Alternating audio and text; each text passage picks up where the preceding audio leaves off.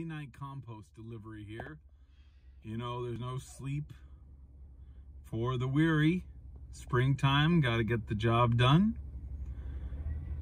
Got a 3,000 tree, 3-acre biodiversity reforestation underway here. We need lots of good compost from our local friends and mix it up with various inputs to improve the nitrogen and the nutrient water holding capacity of the soil.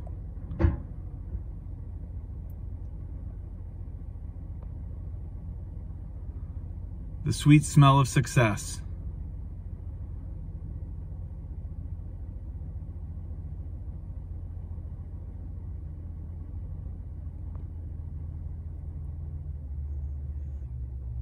Organic matter helps loosen the soil, improves the porosity, the water holding capacity, the nutrient retention and cycling of the soil.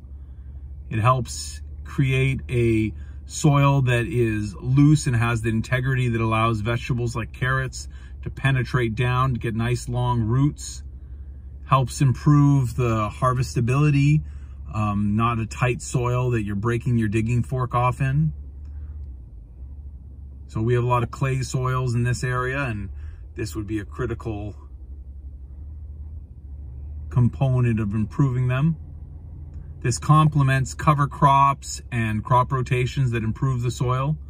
But any good garden or market garden or farm or reforestation project can do well to improve the soil at the beginning in order to maximize the long-term potential of the new plot to regenerate its own fertility.